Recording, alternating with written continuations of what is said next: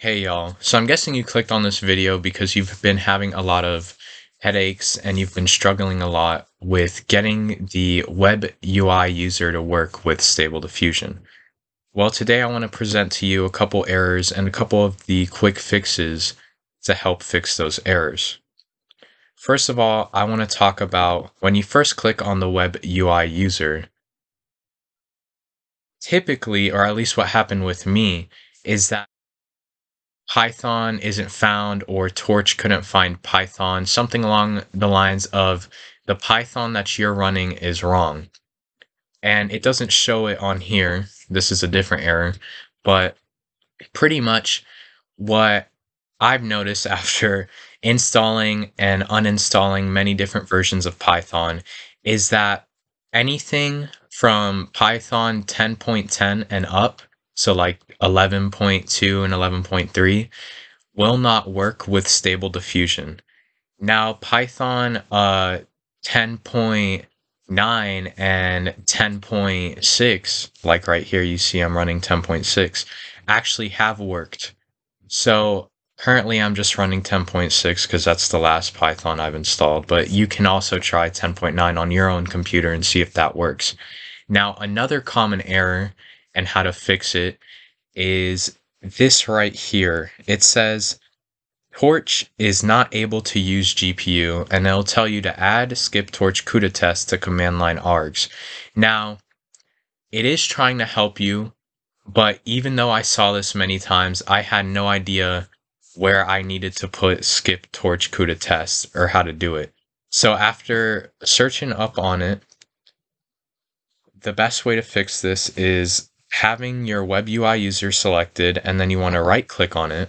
You want to go to show more options, go to edit, and then right here next to set command line args, you want to type out this -- low VRAM with a space, and then -- precision full with a space, and then -- no half with a space after, and do not forget to add the dash in the middle of no half, and then the -- skip torch CUDA test that we saw in the terminal error. So now once you have all this typed out exactly as you see on screen, you want to go to File and Save, and then you can exit out of this tab. So now if your only error was the torch not being able to access the GPU or not being able to use the GPU, it should work now.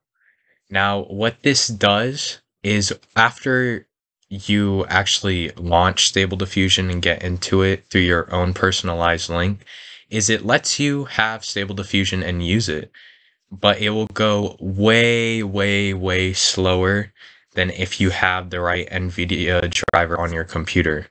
Now, personally, I only have a laptop and I don't have an NVIDIA graphics card, so this is why I use this, but I am sure there are other ways to access Stable Diffusion where it doesn't need a GPU, but it also goes faster. I've heard there's a way that you can use Google Classroom or something of the sort and access Stable Diffusion for 2 hours a day. And if you want me to make a video on how to set that up, please comment down that below in the comments section.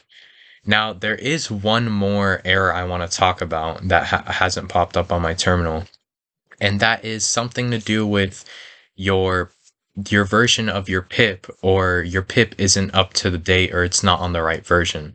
So the way you can fix this is by typing in cmd to your folder name and pressing enter. Another terminal will pop up, and right here you want to add pip install, and then after that you want to say -- upgrade pip. And what this should do is it should update your version of pip to the current version or the latest version that's come out. Now, I don't think this will necessarily make or break you being able to get into Stable Diffusion, but depending on some of the different extensions that you add to Stable Diffusion, it won't let you use those extensions, such as the control net or the pix to pix extension.